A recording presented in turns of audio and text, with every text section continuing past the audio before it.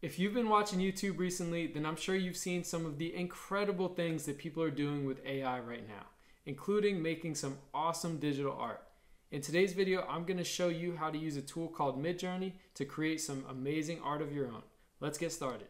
All right, so to get started, we're going to go to midjourney.com and go ahead and sign up for a Midjourney account. All right, so I'm just going to click on join the beta.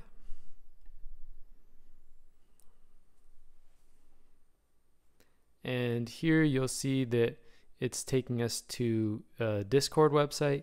And here we're going to go ahead and create a username and just a regular account, just like signing up for any other account.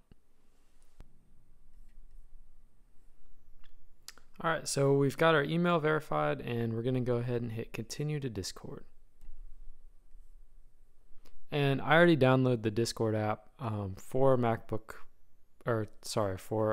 OS, but you can either do it in the browser or download it as well.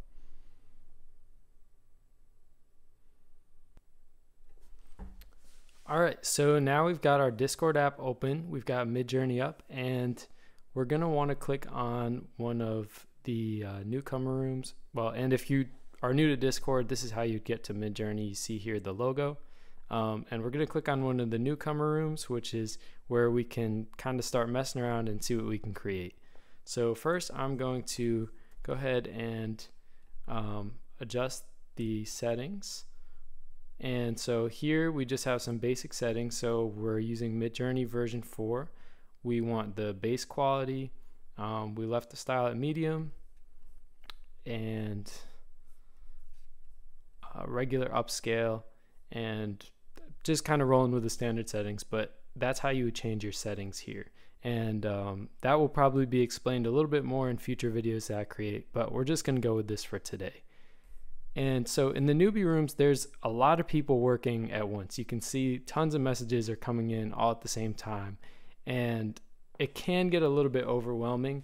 So you kind of have to keep track of things, and that's one of the advantages of paying for an account is you can have a private chat and it'll just make it a lot easier to keep track of what you create. But this is what we're working with for now, and I just want to show everyone how to get started with the basics without having to spend any money. So we're going to do it here in the newbie room. So to create our first design, what we're going to do is use the prompt imagine. So we're going to do /imagine, and then for our prompt, let's come up with, I kind of want to do like a minimalist logo of a national park kind of idea. So here's what I had in mind. So I'm going to try sunsets in the Grand Canyon, vector art, and then let's say 2D sticker minimalist, and let's see what we can come up with. And so here it's going to take a little while, so I'll come back once that's all loaded.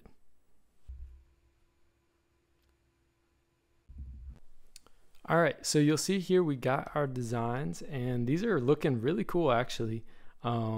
This is pretty much exactly what I had in mind. These have a little bit more detail than I expected, but this is a really great start, and this is a great place for us to kind of discuss some of the different features of Midjourney. So when you type in a prompt, it's going to create 4 designs for you, and you can see them here.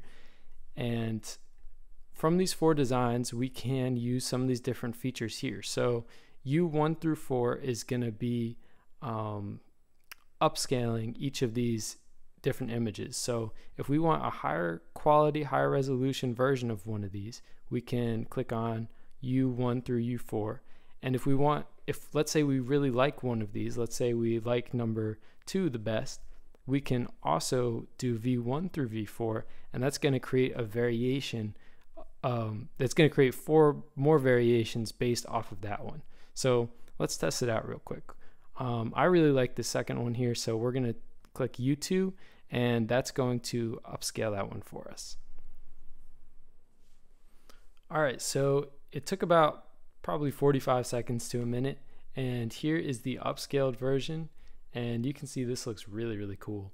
If I open it here in the browser, you can see it's a bigger version, and this looks really awesome. Way better than I imagined, and this is something I would honestly print out and put the sticker on my computer. So let's go back to the Discord app, and let's go back to our first design that we created. And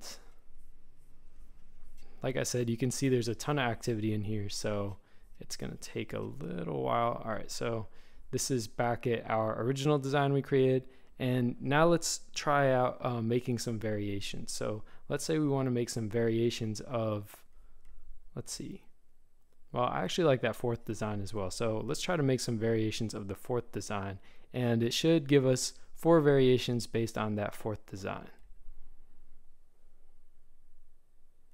All right, so scroll back down and we will let Midjourney do its thing.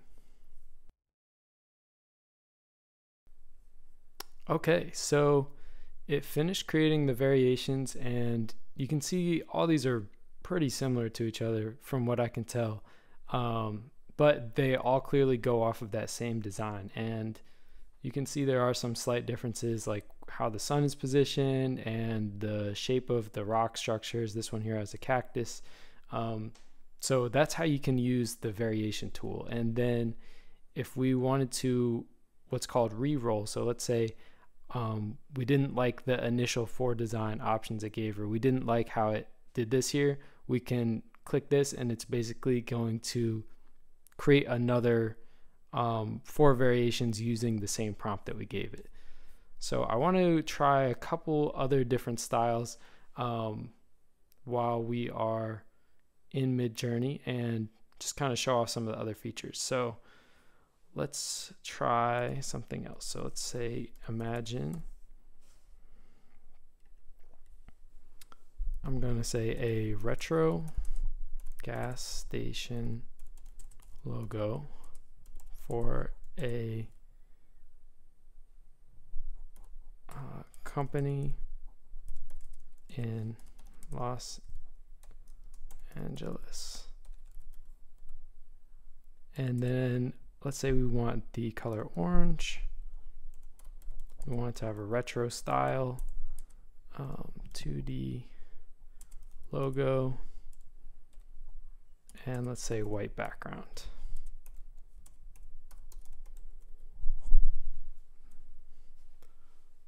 And let's see what it does.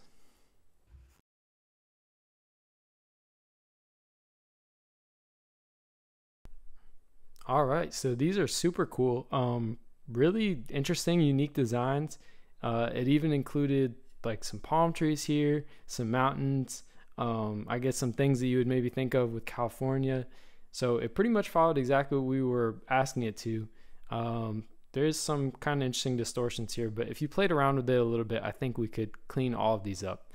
And something that you will notice with Midjourney is that text is never going to be what you put in. If you do single letters, it seems to work, but for full words, at least at this point, it doesn't really give you anything that makes sense. But what you can do is try to replace that text with a tool like Illustrator or Photoshop if you're comfortable with those programs. And I've even seen some tutorials on YouTube about using Canva to replace text as well. So these are some really interesting designs here, and just kind of goes to show some of the ways you could come up with logo concepts and different ideas for that. And so I want to do one more style of design and just kind of show you how many things you can come up with in Midjourney. Like, the possibilities are truly endless because you're creating something that never existed, or I guess you could say the machine is creating it. But your imagination can really run free, and you can come up with so many different ideas. So let's try one more. I think I wrote down an idea, so let's see. All right, so I'm gonna try a neon lit city street at night. Let's see, and add red, and let's try New York City. And let's see what we come up with for this.